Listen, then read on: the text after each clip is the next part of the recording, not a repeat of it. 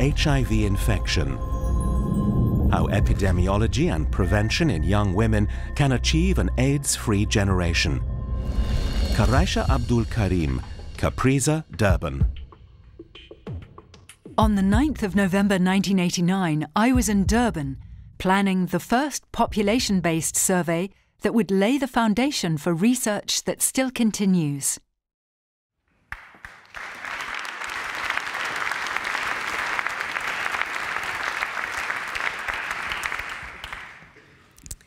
Distinguished guests, ladies and gentlemen, it's a real privilege and honor to be here in Berlin, celebrating the falling wall, but also to have the opportunity to talk to you about breaking new walls, in this case, breaking the wall of infection in young women around the globe, but particularly in Africa.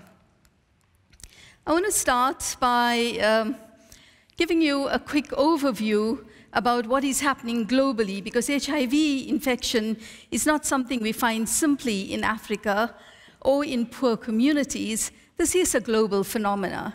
In 2015, we had 36.7 million people living with HIV. Despite anti-retroviral treatments that has changed the face of AIDS from something that's inevitably fatal to one that is chronic and manageable, we still continue to see 1.1 million people dying from AIDS. Of greatest concern is that we continue to see 2.1 million new infections taking place, translating to just over 5,500 infections each day. 70% of the people living with HIV are in Africa.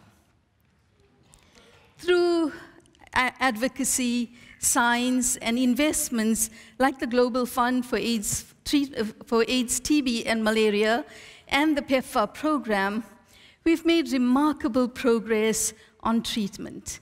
Indeed, we are starting to exceed our target set for how many people get initiated on treatment.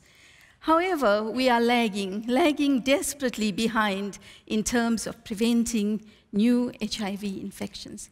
We cannot treat our way out of the epidemics, and particularly sexual transmission of HIV has remained one of our biggest challenges.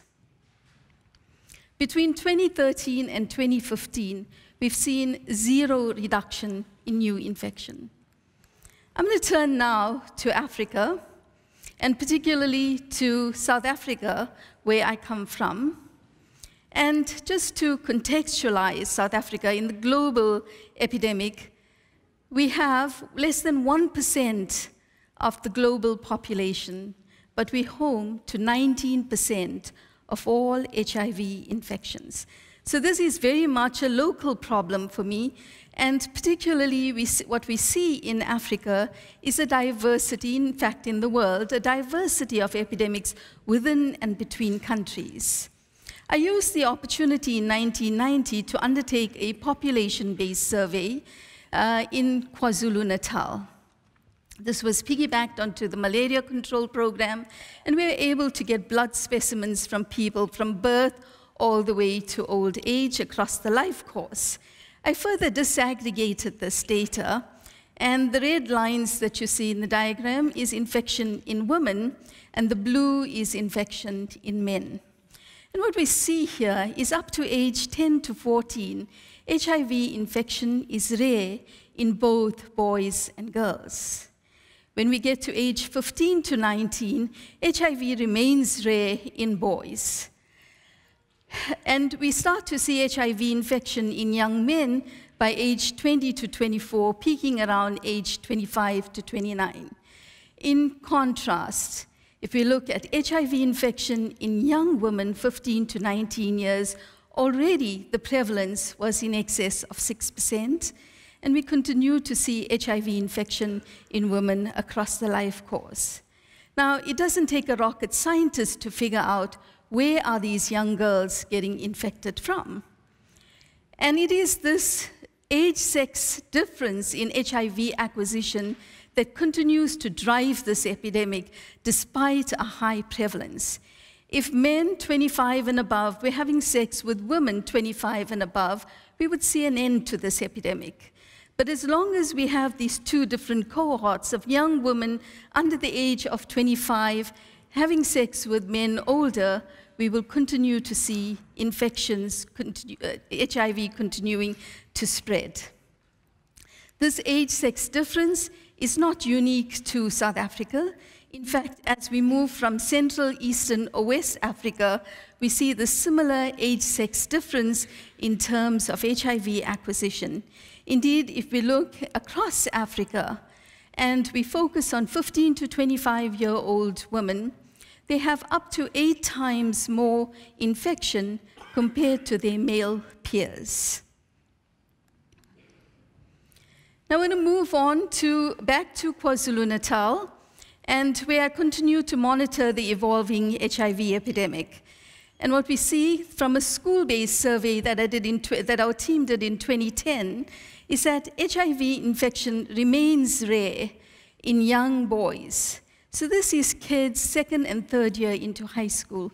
In contrast, by age 15, we already see a prevalence of 2.6% in kids in school, in high school, in 2nd and 3rd year. And that doubles with every 2 years of advancing age to where by age 20, 1 in 4 is infected with HIV. So this gives you some indication of what a high priority it is to prevent HIV infection in women. If we focus now, one of the ways that HIV is spread is through unprotected sex. With unprotected sex, you have pregnancy and you can get HIV. So this is a survey done annually amongst pregnant women in the 7 primary healthcare clinics in this rural district, which is one of the highest burden districts in South Africa. By age 16, 1 in 10 is infected with HIV. By age 18, it's 1 in 5. By age 20, it's 1 in 3. And by age 24, it's every other woman. So when you think about this, in Africa, it's the only continent in the world where more than 60% of the people are under the age of 30. So when we have this rates of pregnancy and HIV infection, we're talking about cutting short the lives of women even before they've reached adulthood. These are our future teachers. These are our nurses, these are the carers, these are the people who bring social cohesion to society, these are our scientists, these are our leaders. And so I hope by now you are convinced, as I am, that breaking the wall of high rates of HIV infection in young women is absolutely essential. Not only is it essential for young women, but it's also essential to end AIDS. Now, when we look at, here's the problem. Young women bearing a disproportionate burden of infection, and we look at what is available to prevent infection. Abstinence, behavior change, male and female condoms, medical male circumcision. Well, for those women who have to survive because their parents have died, they're in poverty, any number of reasons for becoming sexually active, and those who do not have the ability to negotiate these safer sex practices with their partner, whether it's voluntary sex or involuntary, coerced, gender-based violence is common, what do you have to offer them? Nothing. So this is why our team started to focus on women-initiated technologies. And in 1993, we did one of the first studies to test a product to see if women use this, can it prevent that? Because we really need women-initiated technologies. And from there, we tried multiple products, and year after year after year, for nearly 11 years of trying, we became quite good experts at failing. But we learned a lot from each failure. And eventually, as we failed, we were reminded of the words of Nelson Mandela, that it always seems impossible until it is done. In 2004, we said, this just can't go on anymore. So we had the idea from providing anti-retroviral treatment to AIDS patients and seeing the benefit of anti-retrovirals, and learning how we have virtually eradicated mother-to-child transmission through use of anti-retrovirals, let us try and put a drug called tenofovir into a gel. And so this is what we did. We had a lot of experience in using gels. So we put anti-retroviral tenofovir into it, and we decided to test if you put this into the genital tract of uninfected women, can we prevent HIV infection? So this was the CAPRISA 004 trial that demonstrated for the first time that anti-retrovirals used by uninfected people can prevent HIV infection. The tenofovir gel in women overall resulted in a 39% reduction in HIV infection, 54% in women who were very adherent to gel use, and 74% where the high tenofovir drug levels were measurable in the genital tract. Now, we had a bonus finding in this particular study in that we also established that tenofovir prevented herpes simplex virus 2. And HSV2 is one of the most common sexually transmitted infections, and we were for the first time able to show a 51% reduction in HSV2 incidence with the same product. These results were presented at the International AIDS Conference in Vienna and simultaneously published in the journal Science. And it really marked a new era and optimism in HIV prevention. It was voted as one of the top papers in the journal Lancet and one of the top 10 scientific breakthroughs in science in that year. Some indication of its impact can be viewed by the New York Times headlines as with other papers. So there were many other studies that followed.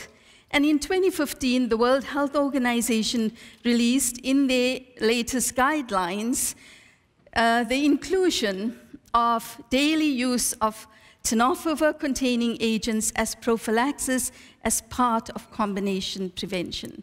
So you would think, well, that's the end of the story. Again, let me take you to Madiba, who says, after climbing a great hill, one only finds that there are many more hills to climb. And I want to give you some indication of the challenges that we face in preventing HIV infection in young women. So there were two other confirmatory trials that were undertaken after CAPRISA 004 using the gel. This was the VOICE trial that demonstrated 15% efficacy, and the FACTS 001 trial that showed zero impact of tenofovir gel. So we did a subgroup analysis, a case control analysis, and what we found is in those users in these three trials, high users of the product, we were able to show very similar levels of protection. So anti-retrovirals are very anti-HIV specific, but they need to be used to be effective. And a challenge we're seeing is that women were not always able to be adherent. So where we've moved on to now, ourselves in the field, is to look at products that are less user-dependent. And these include 2 monthly injections of antiretrovirals, subdermal implants containing antiretrovirals, continue with our efforts to develop a vaccine, and if time allows, I will talk a little bit more about broadly neutralizing antibodies and specifically CAPRISA 256. And this is where our team's effort is focused now, is on developing long-acting prophylaxis to overcome adherence problems.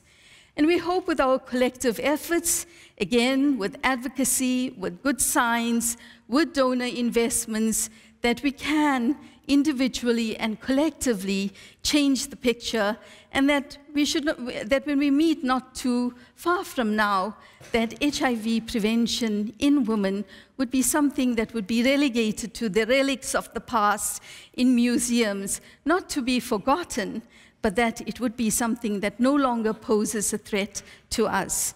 I thank you very much for your attention.